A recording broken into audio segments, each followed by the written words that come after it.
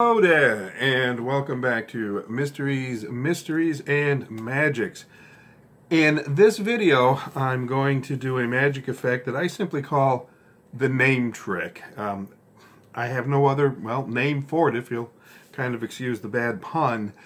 This is not an original trick, not by any stretch. I saw this on a video, and unfortunately, I cannot find that video anymore. I couldn't even tell you whether or not it's on YouTube or was just some random video on the good old interwebs.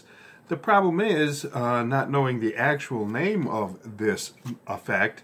Anytime you do a search for something like name magic trick, you end up with a trick where you spell out A-C-E-O-F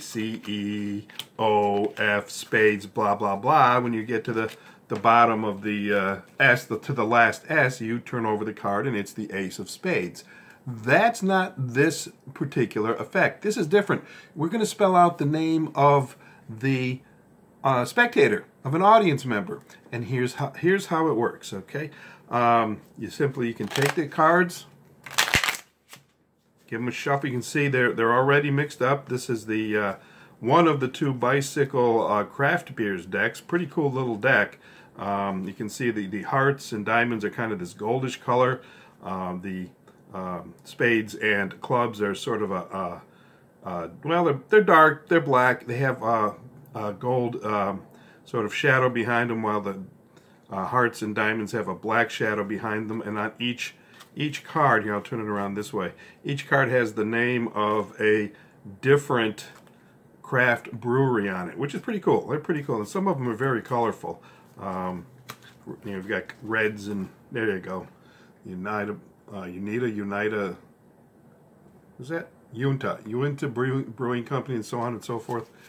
Before I get into the magic effect itself, I want to just go over a couple things. You do get a couple interesting things with this card, or this deck of cards. There's an advertising card. It's got the design on the back, and it's got a little bit of thing about why they did a deck of craft beers. There is a different one, a second deck like this. I don't happen to have it. There is a double backer that you can use for this particular deck, and for my money, this deck has what I think is the world's greatest joker. I mean, come on, any joker with the name Ass Clown, it's just too bad you never get a chance to use it. What a great card. I love this. The Ass Clown Joker. I love this. I just love that card. Anyway, let's get on to the effect itself. So you have the cards shuffled up. You can have your spectator shuffle them if you like. You can have them pick a card that of their choosing, any way you want. Doesn't matter. Take the card out. You, as the magician, will not know what the card is. I'm not going to look at this. I'm going to turn my back so you can see what card they have chosen, and then you have them give you back the card, and you put it just somewhere in the deck like this. You can do a quick cut to bury it somewhere along the way. Do a good couple of shuffles here, get the card good and buried. See if I can get one decent shuffle out of this mess. There we go. And let's assume for the time being, for the purpose of this effect, that your spectator's name is Mary. So here we go, M-A-R-Y. Now it really doesn't matter how long the person's name actually is. I'm just going to do 4 cards to make it quick. So I then turn to my spectator and I say, Mary, do you know what the least magical letter of the alphabet is? And they'll of course say no, and the answer is it's the letter Y.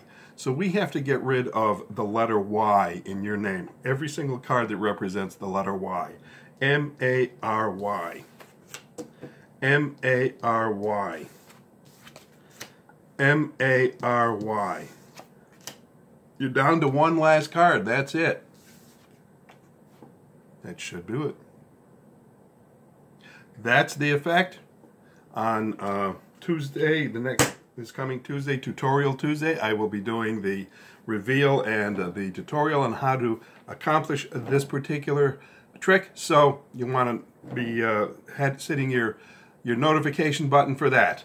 Thank you to RP Magic Shop for sponsoring this channel. Mysteries, and Magics. Please come back. Please subscribe. Let me know what you think of the effect, and let me know what you think of the tutorial when it comes up.